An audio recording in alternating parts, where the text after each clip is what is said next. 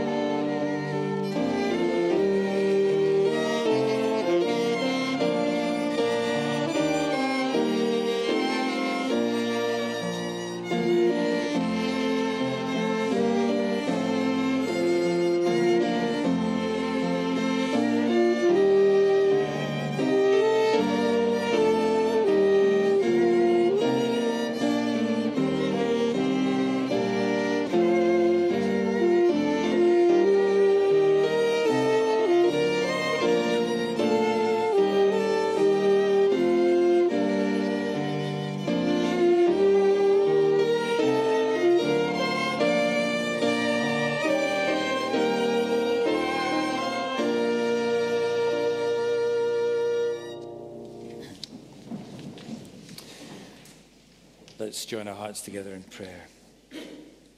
Let's pray. O Lord our God, we come before you this morning rejoicing that you are eternally the same, unchanging, unchangeable in what you are and who you are. And that fills us with such confidence and joy. You are the God of truth, the one who judges your people in righteousness, who hears the cry of the poor and the needy, the lonely, neglected, the forsaken and the rejected. And you promise to them, and indeed to all, that this world shall see your righteousness flourish from sea to sea, from shore to shore, to the very ends of the earth. And all the great ones of this earth shall at last bow down before you, before the King of Kings, the Lord of Lords. Now we cry and long for that day, O God our Father, the day of the coming of our Lord Jesus Christ in power and in glory, to reign, and to reign always and forever. The day when your name shall be praised and loved and honored all this world over by every tongue. Come, Lord Jesus, we pray. Come and fill this earth with your glory. But until that day, O God, how we need your Holy Spirit within us, to strengthen us, your people, to lead us as your people on this earth in truth and in righteousness, and to show this world the beauty of that coming kingdom, to shine like stars as a pillar and buttress of your truth in the midst of this dark world, to shine with light, to show the way of our Lord Jesus Christ. How we need you and your strengthening grace day after day after day. And so stir up, we beseech thee, O Lord, the wills of thy faithful people, that they, plenteously bringing forth the fruit of good works, may of thee be plenteously rewarded. Through Jesus Christ our Lord. Amen. Well, a very warm welcome indeed to all of you on this miserable wet morning. If you're here with us for the first time at the Tron, then you're particularly welcome. Hope we'll have a chance to meet you and greet you after the service here.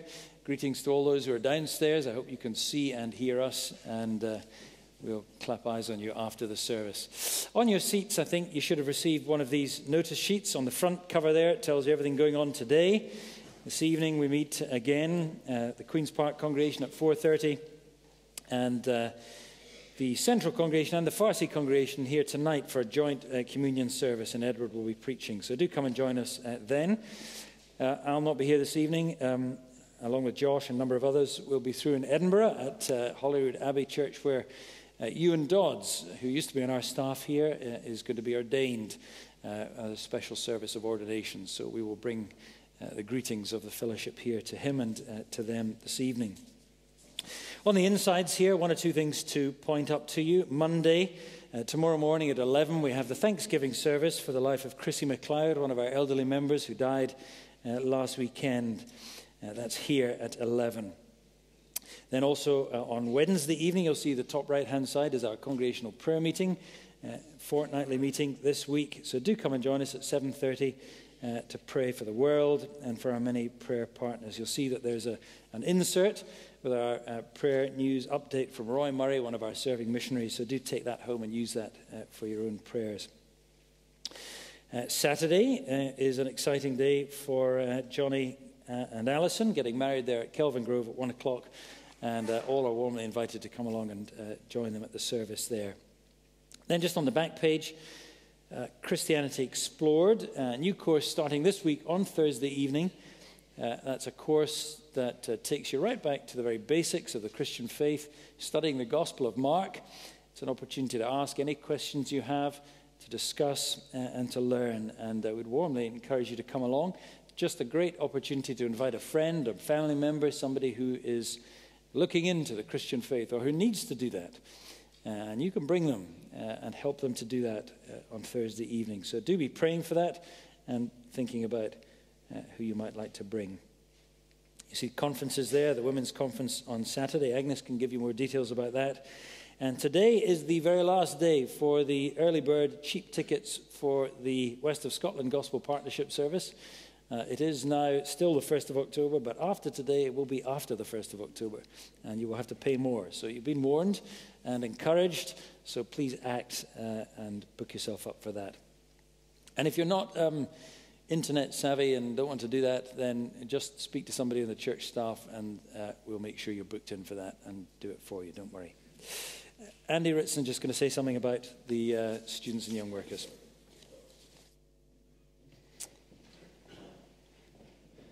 Well, good morning, everyone, and especially warm welcome to you if you are visiting us for the first time and you're a student or a new young worker here in the city. As a church, we want to make you feel particularly welcome. So after the service, we're going to be meeting downstairs in the Glasgow room. Don't worry if you don't know where that is, which you probably won't because you're new here. Just ask somebody who looks like they're well worn in, and they will point you in the right direction. And when we're down there, we're going to have some tea and coffee together.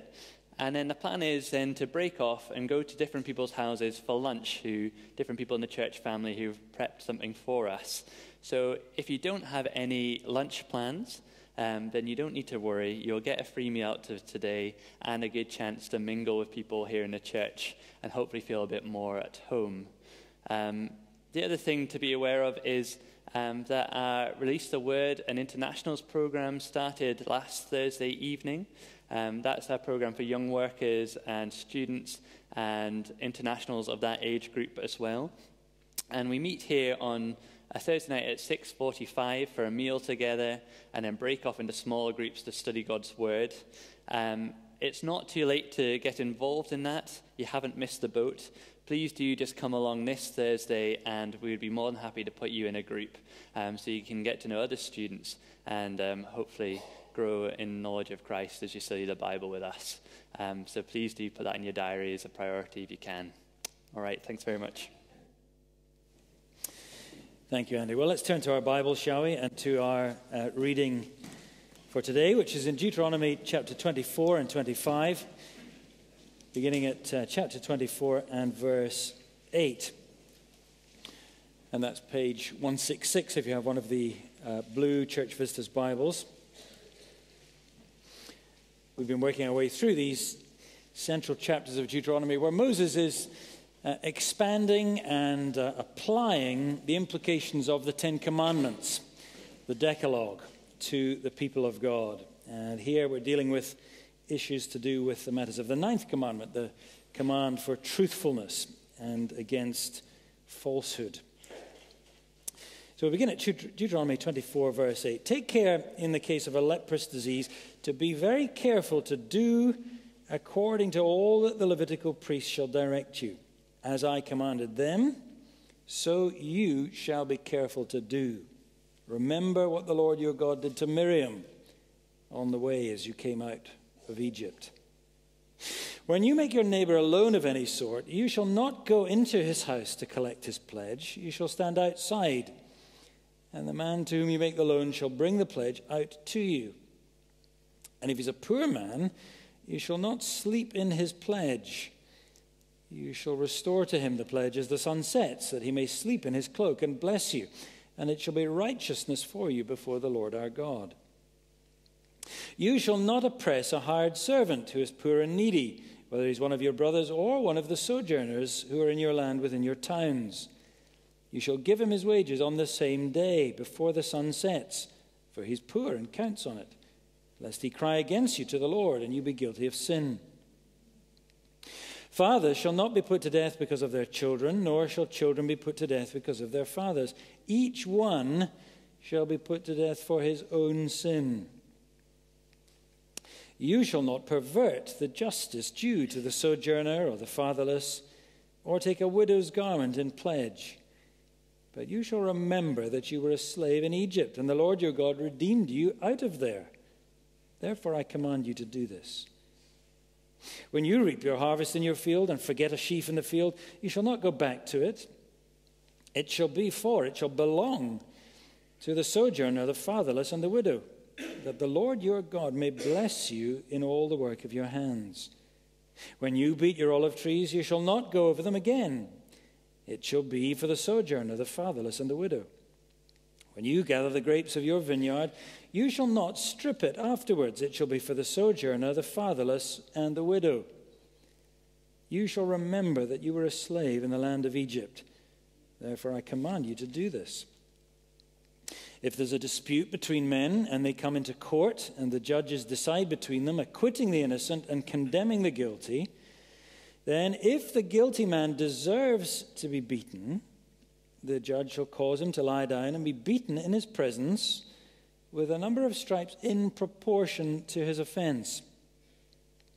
Up to 40 stripes may be given him, but not more. Lest if one should go on to beat him with more stripes than these, your brother be degraded in your sight. And you shall not muzzle an ox when it's treading out the grain. Amen. May God bless to us His word that speaks of so much fairness, justice, and truth. And what a contrast to the world that we live in. Well, we're going to sing together number 949 in our blue books. Behold, a broken world, we pray, where want and war increase. And grant us, Lord, in this our day, the ancient dream of peace. Number 949.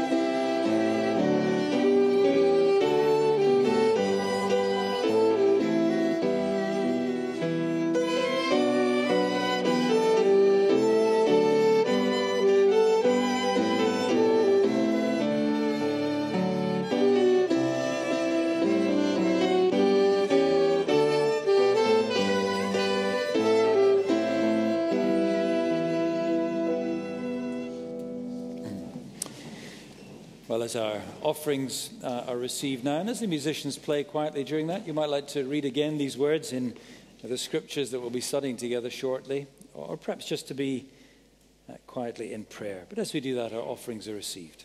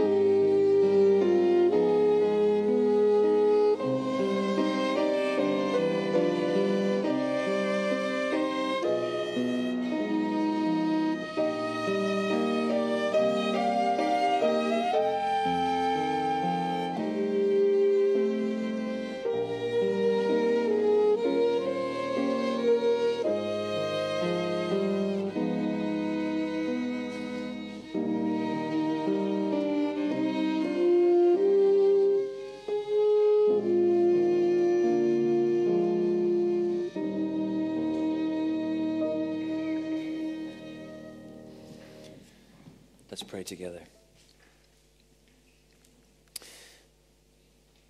Behold, a broken world. And Lord, if we look upon this world and our hearts are grieved, how much more your heart, the creator of a world of beauty, loveliness, of truth and light, of goodness and justice and peace, how greatly spoiled by the heart of man. And Lord, our world today gives us daily reminders of this truth, this reality, as party, political conferences take place, as leaders and potential leaders jockey for popularity, making all kinds of promises, all kinds of pledges, so many of them just in the realm of fantasy, foolishness. As we see political strife all across the world and all across the continent of Europe today, with elections dealing humiliating blows to more leaders, with the turmoil even today in Catalonia in Spain, the civil strife, the real and very present threat of civil disorder, and even the dark shadow of civil war. Lord, we thank you that we come before the God of all the earth, whose promise is no folly, is no fantasy, but is real and true and solid, and that all that you have declared to us in the Lord Jesus Christ shall be, so that these promises of a world once again filled with your truth, with your justice, with your beauty, and with your love is as real and as sure and as certain as is the presence of the risen Lord Jesus Christ in the heavens today. And so, Lord, we pray that you would fill our hearts with fresh hope this day as your people, looking to that great glorious future. Help us to see all that you are doing in this world and not to be cast down only by so much that surrounds us and fills our hearts with despair. We thank you that all over the world today, the great and glorious gospel of our Lord Jesus Christ is advancing and progressing. The men and women and boys and girls in so many countries of this world are coming to know and to love and to rejoice in his name. We thank you for the vast growth of your church in parts of Southeast Asia and South America and all over Africa. We pray for our brother Roy Murray as he travels, working now mostly in South America, but coordinating and mobilizing and helping the churches there to send workers into the vast harvest fields of Asia. We thank you for his boundless energy and for all his skill and knowledge and experience. We pray that you would guard and keep him in his travels, energize him in his work, encourage him with all he meets, and use him that your church in Asia might be strengthened and grow, as it is doing, all the more. We thank you, Lord, for many encouragements, even here in our own country. We're so easy, and so often we are discouraged. We thank you for many of our partner churches, which have known real encouragement and growth in recent months and years. And we pray very especially for the gathering this evening of churches in the Didasco Fellowship at Holyrood in Edinburgh. We thank you for this very special day of celebration for them as a church, as they celebrate properly the possession of their new building they took some months ago and the refurbishment work that they've done. And we pray that as this morning they give thanksgiving to you for all that you've done for them, that you would encourage them greatly and spur them on to love and to good deeds in that new area that you have sent them to.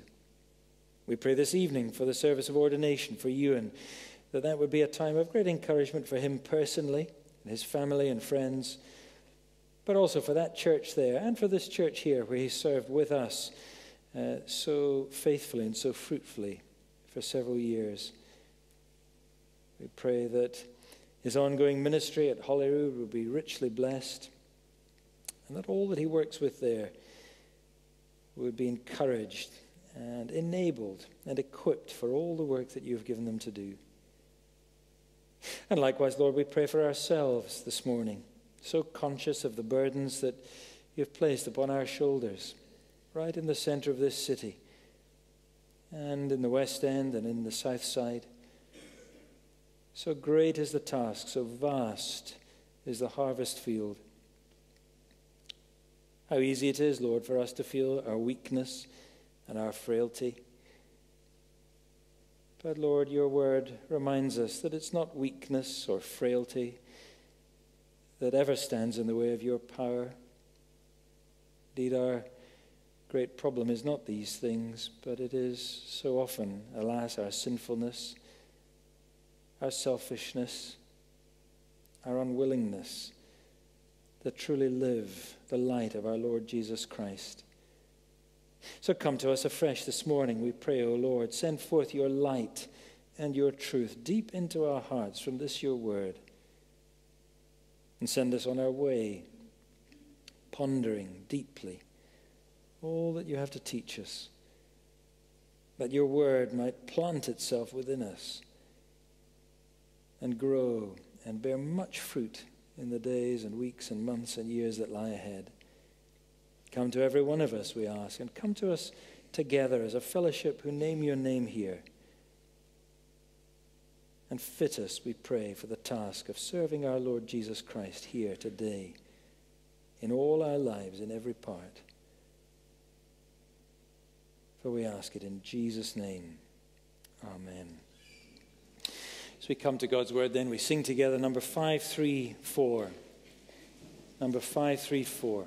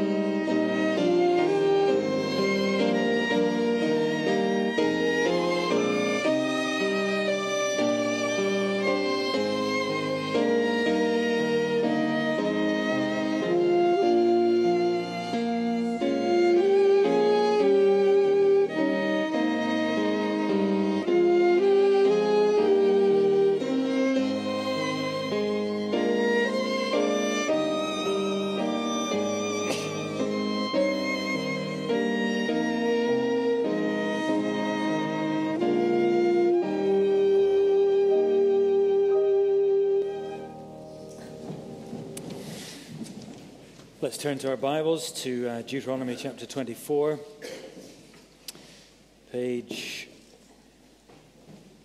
what page is it? 166, if you have a church Bible. Now, when truth dies, justice dies, and life itself dies. And alas, that is the story of our world, in which human beings have turned their back on the God of truth. They exchange the truth of God, says Paul, for a lie, worshipping no longer the Creator, but created things. And above all, of course, worshipping ourselves as godlike, which is the greatest delusion, the greatest lie of all. And the result of that has not been heaven on earth, but something much more akin to hell on earth. God gave human beings up, says Paul, to what they chose to be, full of envy, murder, strife, deceit, inventors of evil, foolish, faithless, heartless, ruthless. Well, pick up your Sunday paper and have a look. It's not new, of course. 8 centuries before the coming of Jesus, the prophet Isaiah described the world as he saw it, suffering from the death of truth. Your iniquities have made a separation between you and your God, and your sins have hidden his face from you, he says. And the result? A world full of falsehood and lies and anti-truth. Your lips have spoken lies, your tongues utter wickedness. No one goes to law honestly, all speak lies. Their thoughts are thoughts of iniquity. Desolation and destruction are in their highways. The way of peace they do not know, and there is no justice in their path. Justice is turned back, and righteousness stands afar off, for truth has stumbled in the public squares. And he goes on in a similar vein with God's damning verdict on human society. You can read it all in Isaiah 59. And the Lord saw it, he says, and it displeased him that there was no justice.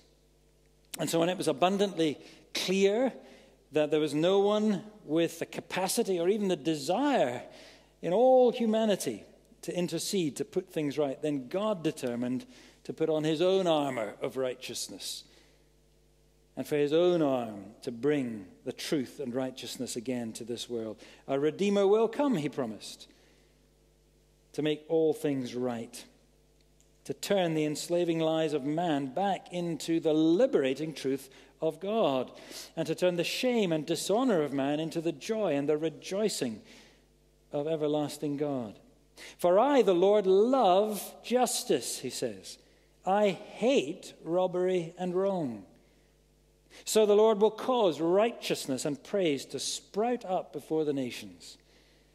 And Isaiah paints that wonderful picture, as you know, of a gloriously renewed new heavens and earth, where there is no hurt, no destruction, no injustice ever again. All the former things are forgotten. Because instead of lies and falsehood, he says, all will bless themselves by the God of truth. And he who takes an oath shall swear by the God of truth. Read it in Isaiah 65. A world rescued from the lies, from the falsehood of man, back to the truth of God. And that is what the gospel of Jesus Christ is about, friends. Nothing less than that glorious reality. For this purpose I came into the world, says Jesus, to bear witness to the truth. If you abide in my word, you will know the truth, and the truth will set you free. I am the way and the truth and the life that you've been lacking. And the life he came to rescue us for is a life of true abundance, of real, flourishing righteousness, and it begins now. But of course, that life is still to be revealed in all its full wonder when the Lord Jesus himself returns. According to his promise, Peter says, we are waiting for a new heaven and a new earth, which is the home of that righteousness. But of course, Peter acknowledges that for the most part, the world today doesn't acknowledge that, rejects the truth of God. But we don't. We know the truth of God in Jesus. And so he says we must live our lives now in the light of that glorious reality. We must live in holiness and in godliness, he says, without spot or blemish. And all Christ's apostles say the same, don't they? Paul says we're to live without blemish in the midst of a crooked generation, shining as lights in the world.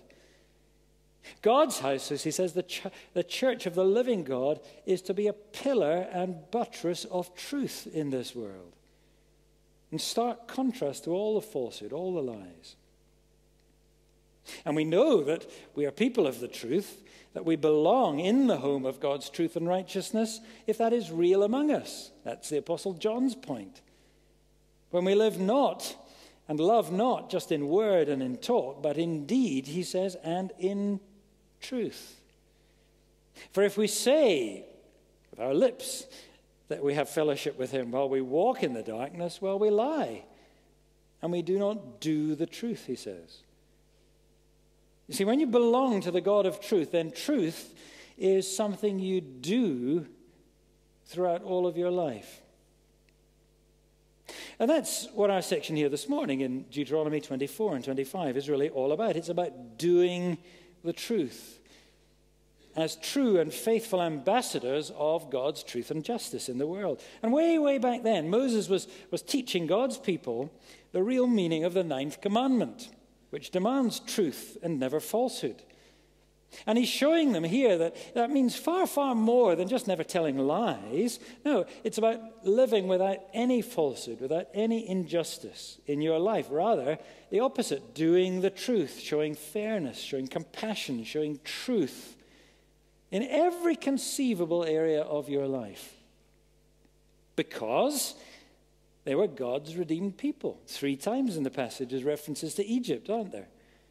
Reminding them that God has brought them out of Egypt, out of the place of slavery and injustice, to be people of God's great liberation, God's great light.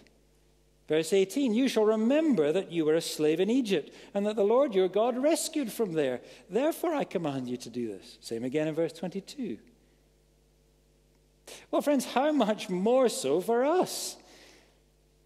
How much more should we as Christian people today be people who live the truth as true ambassadors of God's justice and righteousness? The righteousness of the God who has redeemed us, not just out of Egypt, but out of the bondage and the darkness of sin by the precious blood of his own Son. So let's look carefully at these verses in front of us and take the Apostle Paul seriously. Remember, he says these things are written for us, to teach us, to correct us, to rebuke us, to train us in righteousness so that we might be equipped for every good work that God has called us in advance to do. And the first word here, actually, in verses 8 and 9 is a warning, lest any of us should think that we're above the need for this kind of instruction. Don't think that. Don't think that you or anybody else can sit lightly to God's commands. Be very careful, says verse 8, to do everything that God commands, or else bear the consequences. Verse 9, remember Miriam. What's that about? Why is there this odd mention here out of the blue of leprosy? Well, it's referring back to the story of Miriam. Read it in Numbers chapter 12, when Miriam, Moses' own sister, spoke falsely against Moses. And what happened? God struck her with leprosy. And even when Moses interceded, Lord, don't do that to her. She's my sister.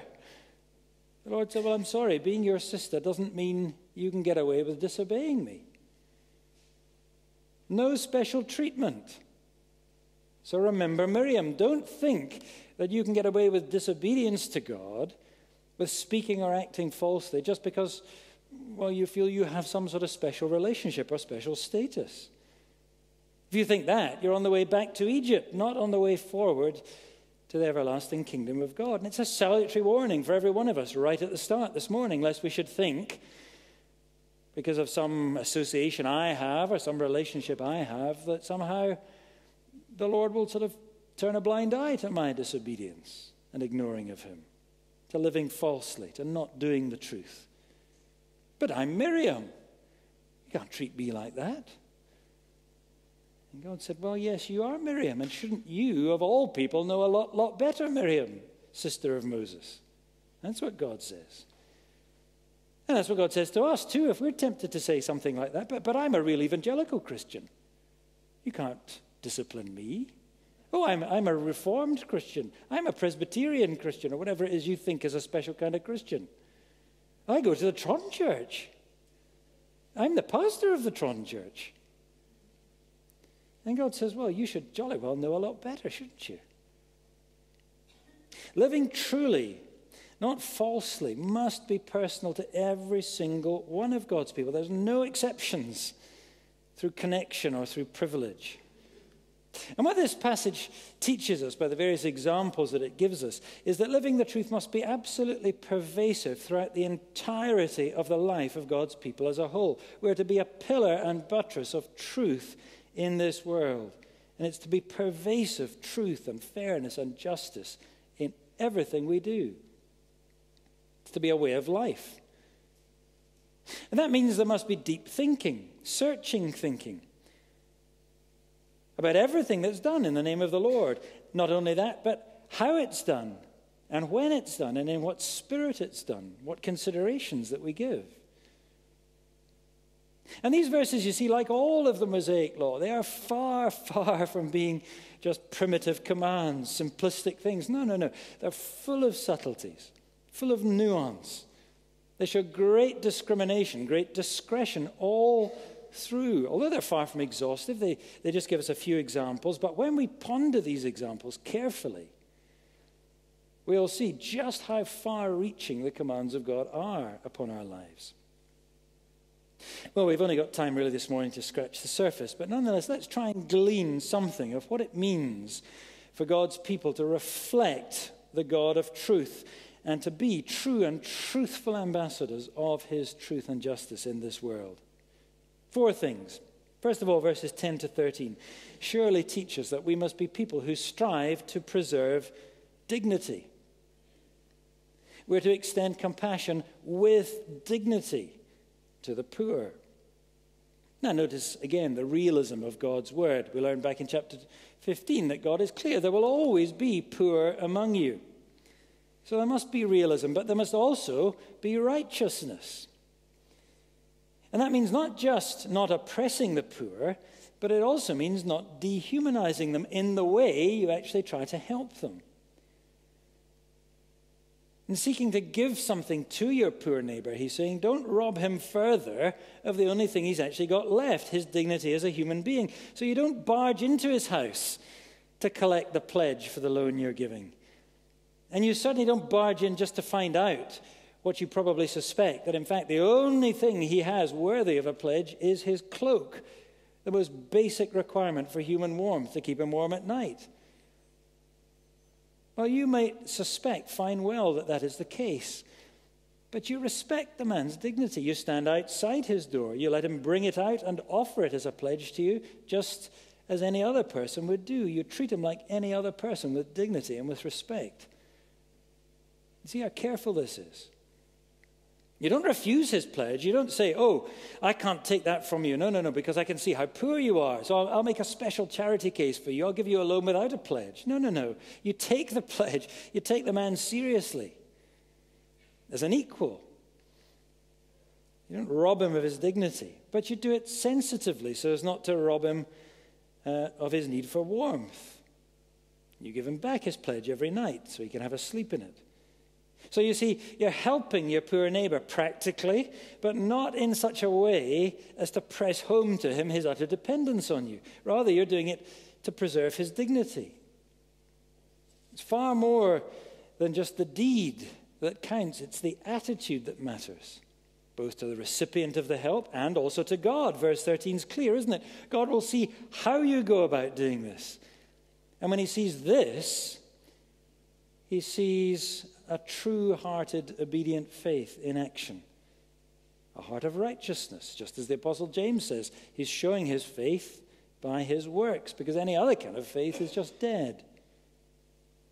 Well, it's a challenge, isn't it, to think how to be compassionate, how to be generous, but in such a way as it doesn't demean people, but it dignifies them. That was the great churchman Thomas Chalmers' vision in the 19th century. Once upon a time, he was a minister of the Tron Church here in Glasgow. And he longed for that kind of help to the poor that wouldn't pauperize them. He had a vision for what he called a godly commonwealth in Scotland, where this sort of thing was put into action. Of course, it never was realized because it was never really realistic, because the nation lacked the necessary godliness. But certainly, surely, within the professing church, there must be that right attitude of preserving dignity, even as we help those in need, where givers and receivers are both dignified by that true-hearted attitude of humble sharing in the goodness that we all know comes from God alone. If you read Paul in 2 Corinthians 8 and 9, you'll find that it's exactly that spirit that he's enjoining. When he says those who are able to give materially are to see that as they give to those in need in that right way, that they themselves are being enriched by God. Because he says this ministry is not only providing the supply for the need of the saints, but actually it's overflowing, he says, as thanksgiving to God. God sees it. And as Jesus himself tells us repeatedly, our Heavenly Father sees and rewards what's done in the right spirit. So let's be thoughtful givers, whether materially or in any other way, not demeaning, not diminishing people, but dignifying them even in our help.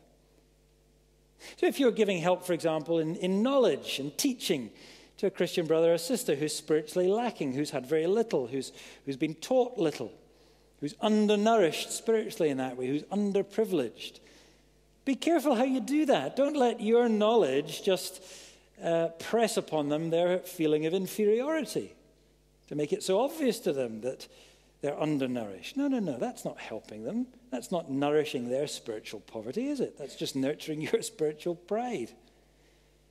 No, true ambassadors of our Heavenly Father's justice, his righteousness, they extend compassion with dignity to the poor of all kinds. Well, there's surely 1,000 other things that we could ponder. We think of all sorts of situations that this applies to when we see the principle that's thrown up for us here, when it sinks in. But verses 14 and 15 are equally clear and practical, aren't they? The ambassadors of the Lord's truth and justice must be people who pay diligently. We're to ensure payment with alacrity when we have gained something from somebody else. You shall not oppress a hired servant who's poor and needy. Give him his wages on the same day, for he's poor and he counts on it. The hired servant had no residential employment. They depended on this kind of daily labor and daily pay. Perhaps they were more likely to be sojourners. You'll see that they're explicitly included in this. And somebody like that doesn't have a monthly budget. They don't have a deep freeze full of food, do they? They need to go out and buy their food for the night before darkness that very day. If they don't get their pay, they can't buy their food. Their family will not eat that day. So you are not to eke out a little bit of extra interest on your bank account by delaying his pay, because he depends upon it for life, whereas for you, it's just a little bit of extra gain. Well, it's a straightforward principle, isn't it? Pay diligently what you owe without any delay. Now, it's easy for us when you think about that. It's easy for us to start pointing the finger at other people, big businesses, supermarkets, and so on, who often delay paying their accounts with much smaller businesses and suppliers and so on, and often put real pressure on them, even threatening their solvency at times. Well, when that happens, and it happens a lot, God sees, and their guilt is before God, and God will bring justice in the end. But you see, it's not any good just to point the finger at other people. This is a challenge to all of us. Look at verse 16. It's very clear, isn't it? Every one of us will be answerable for our own sin.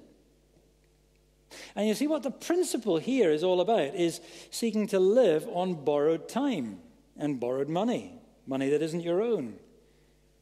That's what putting off payment like that is for something you've already possessed, things you've possessed now but haven't yet paid for, whether it's borrowed corn that the laborer has brought in from your field or a big vat of grapes from his day's labor, or indeed whether it's a whole lot of new clothes or new TVs or smart cars or all kinds of things that you take possession of today but you haven't yet paid for because it's all on credit.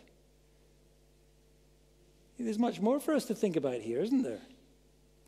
It's certainly not just a chance for us to sort of self-righteously criticize others out there for this kind of thing. Because you see, we live in a society today where enriching ourselves today, where consuming today what we don't have to pay for until another time is become endemic all around us, how we all live.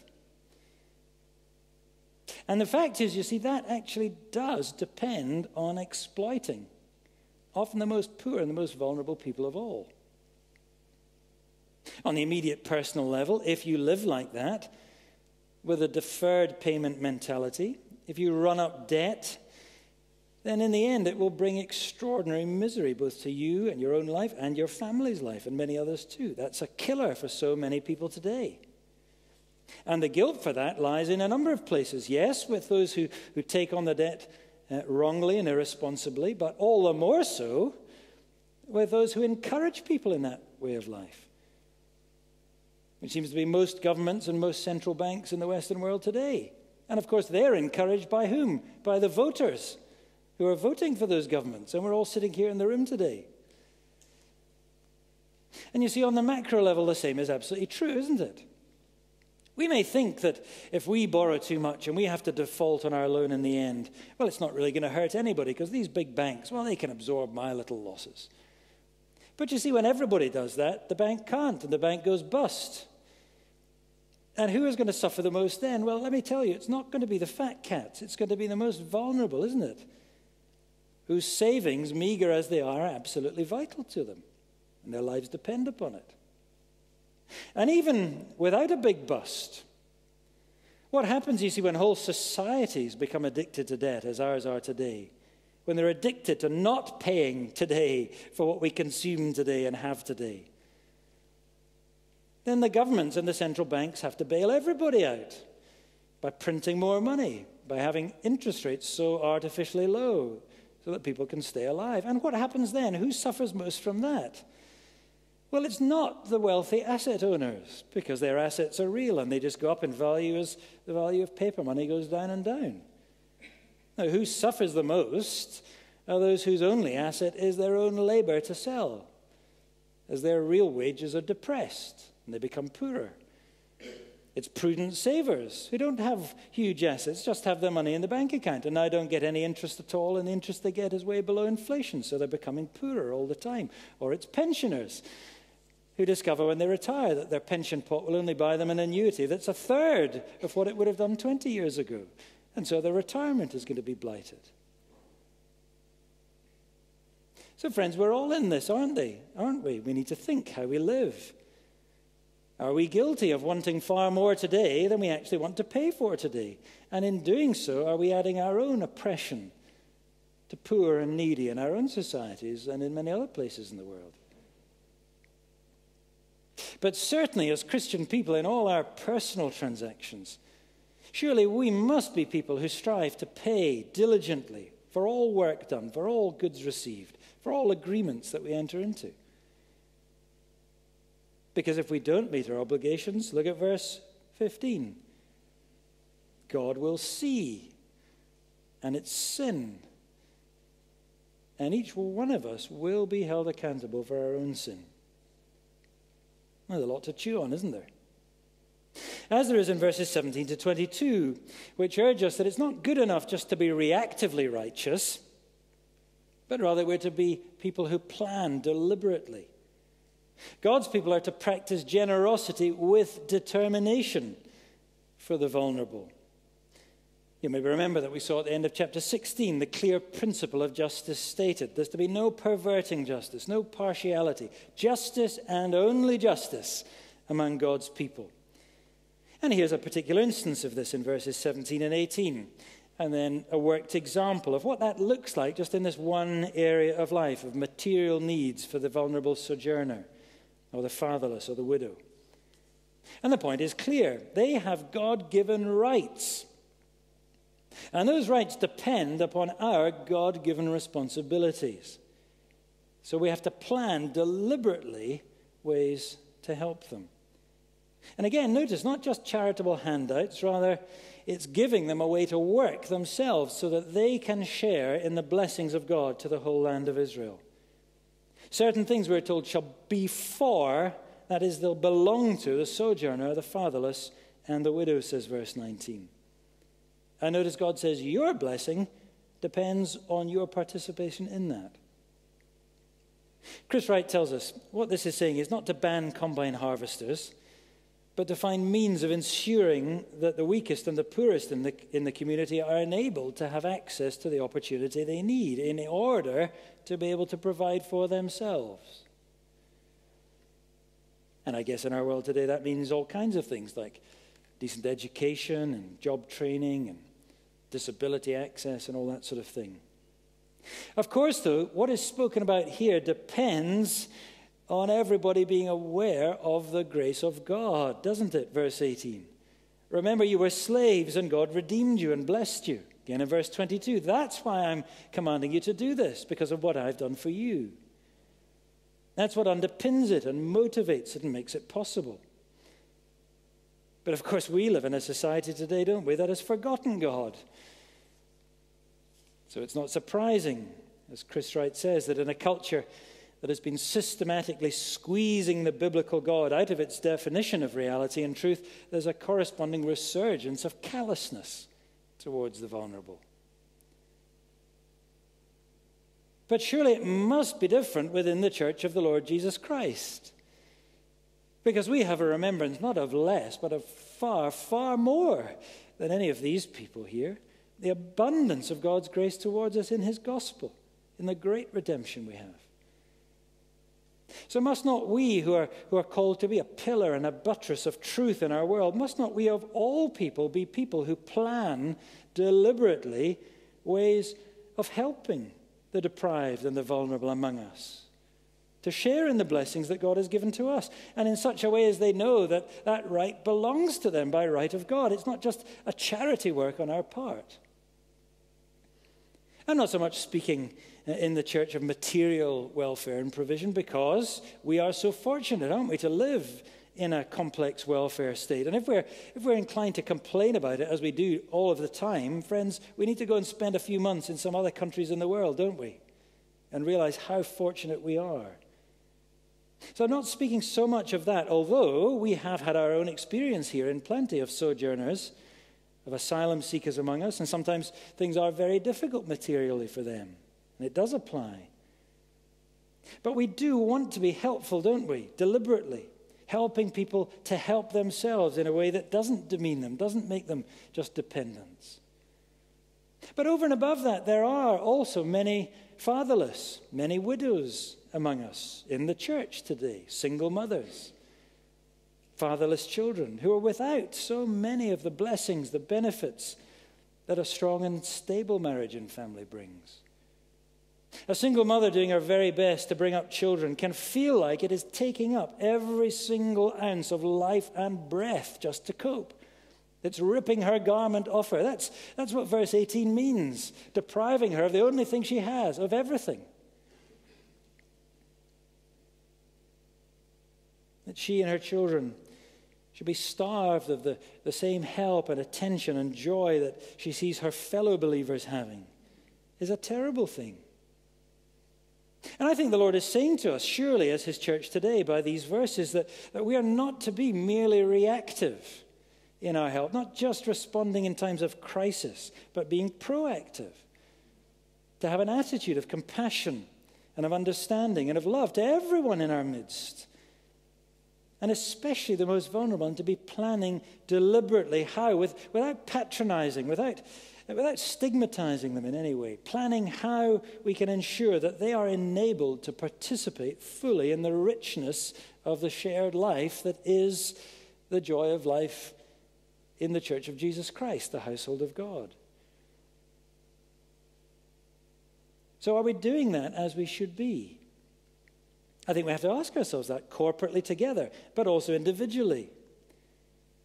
Are we opening our own homes regularly to share the family life and the joy that some in our midst lack, and sharing it with them? Have you ever thought of babysitting for somebody in that position who's got nobody else at home to look after their children, so that they can come, at least from time to time, and be part of some of the evening activities that so bless the rest of us in the life of our church? Have you ever thought of that? Have you ever taken somebody on holiday, perhaps, to share in the joy that you have in such a time? Or is the very thought of that something awful to you? How could our special family time be invaded like that by others? That they should share perhaps just one or two of the grapes, of the enormous bunch of grapes that God has given you. There's a lot for us to ponder. You see, if verse 18 and verse 22 really mean something to us, then surely the verses in between must be the most natural thing of all to any true Israelite. How much more to the Israel of God today who are redeemed by the precious blood of Christ? Won't we of all people be those who want to plan, to show that kind of generosity with real determination for the vulnerable, for the weak, for those who are lacking? And also, when there is sin and guilt in our midst, we want to take the first 3 verses of chapter 25 very seriously too, won't we? Which instruct us here how to punish decently,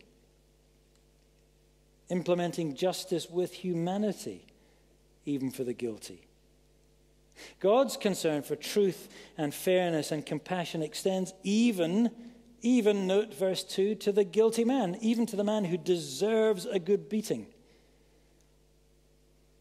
Corporal punishment was part of Israel's law code then. It was part of our own law code until just recently, even in schools. Those of my generation and older will perhaps remember the sting of that. And nowadays maybe we think it's great that we've left those bad old days behind. But let me just say this. These verses at least give us pause for thought, don't they? God himself declares here in verse 2 that a man may deserve a beating from his fellow man. Doesn't that undermine human dignity? Doesn't that seem to contradict everything that we've been saying? Well, improperly administered in the hands of malicious and unjust people, then it may indeed be so, which is precisely why these verses are here.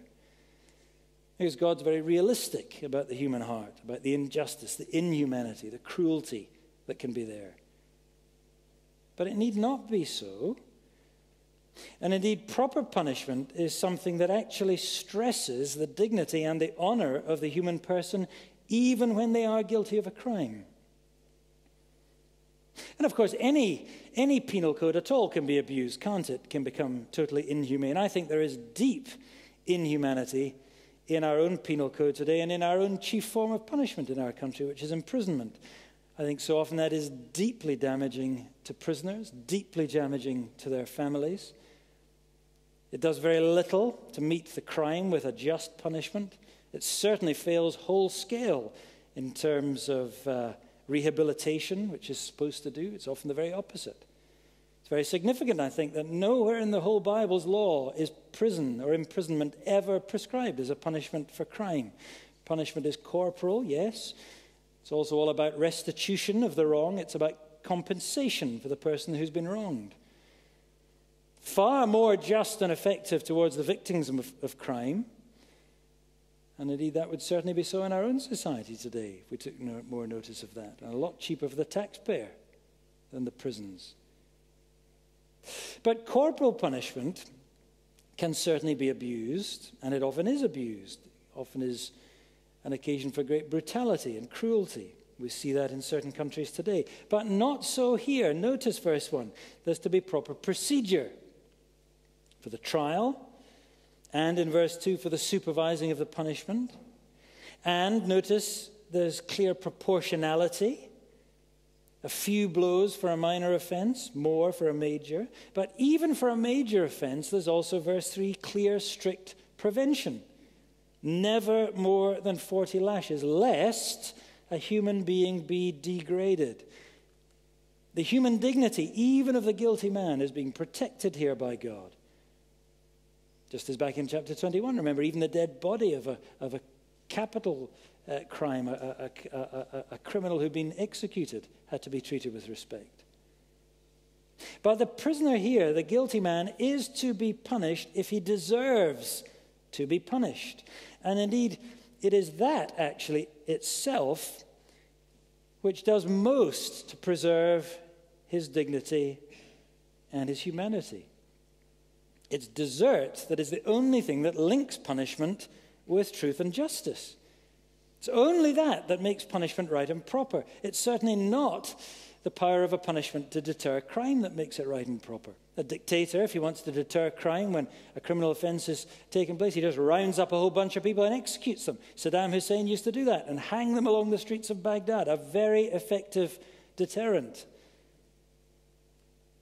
but devoid of any sense of justice, utterly inhumane, totally degrading of human dignity.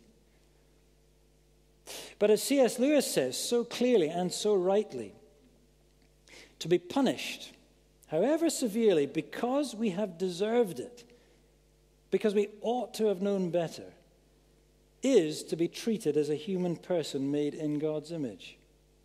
You see, proper, proportional punishment dignifies the offender. It says they have responsibility, not diminished responsibility because they're incompetent or they're insane. It says they have responsibility and they have moral capacity to respond to that discipline for their own good as well as for the good of society. But that will be so, of course, only if there is punishment with decency, not with degradation. So we've got to think about that.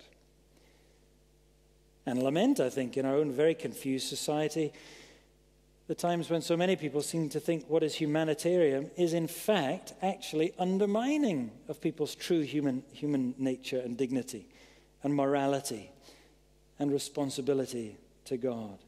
Just take one very current example. It's about to hit us, our SNP government's latest effort to try and invade the sphere of families and family life and so on. They failed in the named person scheme, which the Supreme Court threw out, described it as totalitarian. But the latest is to try and criminalize parents who ever smack their children, as though there was no difference between cruelty and sadistic violent abuse on the one hand and caring and loving discipline. As though there's no difference between something that is degrading and torture and something that is dignifying because it is proper discipline of a child. What a contrast to the clarity, the simplicity of God's word here. And how foolish, how naive to the reality of human nature, even children's nature, which is filled not with sugar and spice and all things nice, but with sinfulness, just like the rest of us. Proverbs 22, verse 15 speaks God's realism. Folly is bound up in the heart of a child. The rod of discipline drives it from him. And that's why, likewise, Proverbs 13:24 is the real truth about how to love our children. Whoever spares the rod hates his son. But he who loves him is diligent to discipline him. Friends, ignore that word at your peril. Love disciplines. Of course, never in a rage, never without restraint, never to degrade your child. If a publicly convicted criminal of a major crime was to be punished with such care, with such protection, with such dignity to his humanity, how much more for your naughty child? Of course. But love and a care for human dignity demands that we punish, deservedly, but with decency. And of course, the same goes for the church of Jesus Christ when discipline is necessary. And again, how often we get that totally wrong. Discipline in the church is not to degrade your brother, it's to deliver him from his sin. And so often in the church today we get that wrong. We either don't discipline at all or we go far too far. That's what Paul's writing about to the Corinthian church. Remember in 1 Corinthians 5, he's urging them, you have to discipline this brother for his sin, which is so shocking. Even the pagans are shocked by it, and you've done nothing about it. Well, obviously, eventually they do, but then they go far too far, because in his next letter, in chapter 2, he's pleading with them to bring him back in, lest your brother be overwhelmed by excessive sorrow. They're degrading him.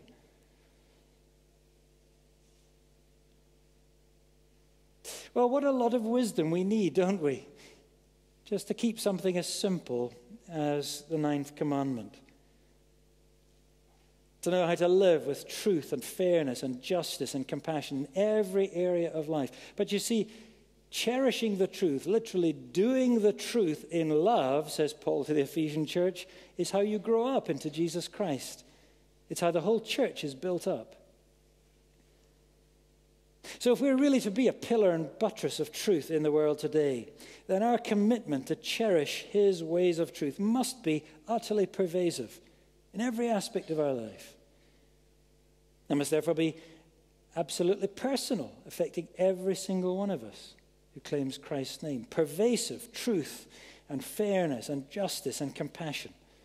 That's surely what verses 1 to 3 are telling us, aren't they? Even the guilty offender deserves it. And verse 4 too, even the ox deserves it. The ox who's treading out that grain for you, even he deserves his mouthful for his labor. And Paul quotes that verse, doesn't he, twice in the New Testament, to the Corinthians and to Timothy. And he says, if the Lord's concern for the ox is that he should get a fair deal, well, how much more should it be your concern for those who work for the church and work for the gospel to have a fair deal? God's justice, God's compassion is even for criminals, it's even for animals. It's the Sabbath day applied to the ox and the donkey, do you remember? So as ambassadors of his justice, how much more should evidence of our justice and our fairness and our compassion and our truth be seen in everything that we do and among everyone that we live? Above all, of course, within the household of God. It must be pervasive. And therefore it must be personal. We can't escape verse 16 here. Look at it again. Yes, there is a deep corporate responsibility upon the whole of God's people for this, but none of us can hide from our own personal responsibility. We're each responsible for our own contribution to untruth, to injustice, to unfairness, to partiality. And just as no one is to be punished for others' sin, God is equally clear. We will be held guilty for our own sin. And in the end of each of us will stand before the Lord Jesus Christ, says Paul, and we will give an account for the deeds done or indeed the deeds undone while in this body. And Jesus warns us, doesn't he? And he encourages us when he says, your heavenly Father sees in secret. What does he see in your life and mine? We don't want it to be the end of verse 15 for us, do we? The Lord sees and sees guilt. Don't let that be you. Don't let that be me. Rather, let it be what he sees at the end of verse 13, righteousness. That is, he sees you and me, and he says, yes, there's one of my true children. There's someone who loves my truth. There's someone who's living my truth, who's cherishing the truth in love, and who's growing up in my Son, the Lord Jesus Christ, who's living for him because he's loving like him. That's what God's looking for. That's what he's longing for as he looks at your life and mine, as he looks at our life together here as a church, day by day and week after week. Let it be that he's seeing, not the other. Always. True ambassadors of his heavenly justice. Let's pray.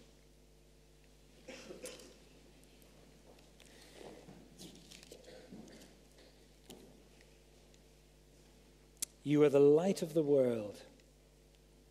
A city set on a hill cannot be hidden.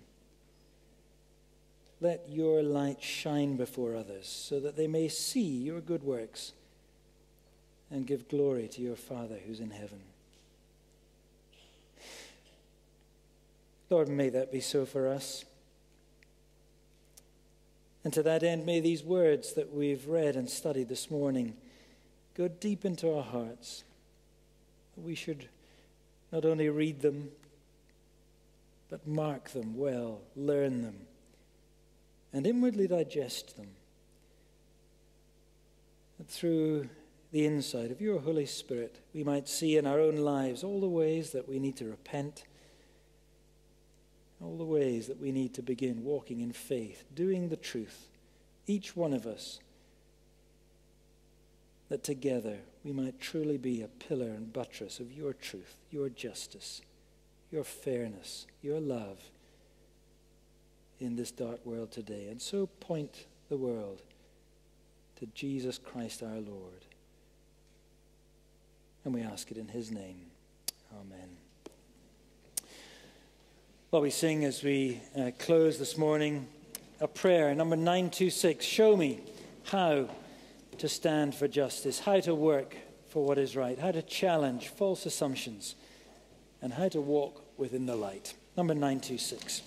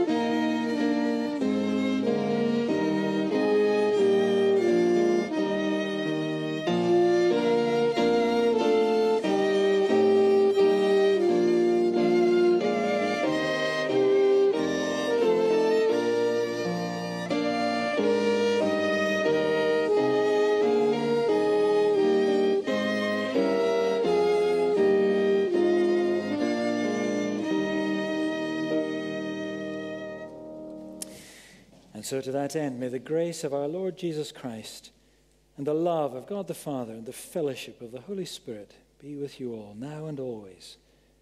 Amen.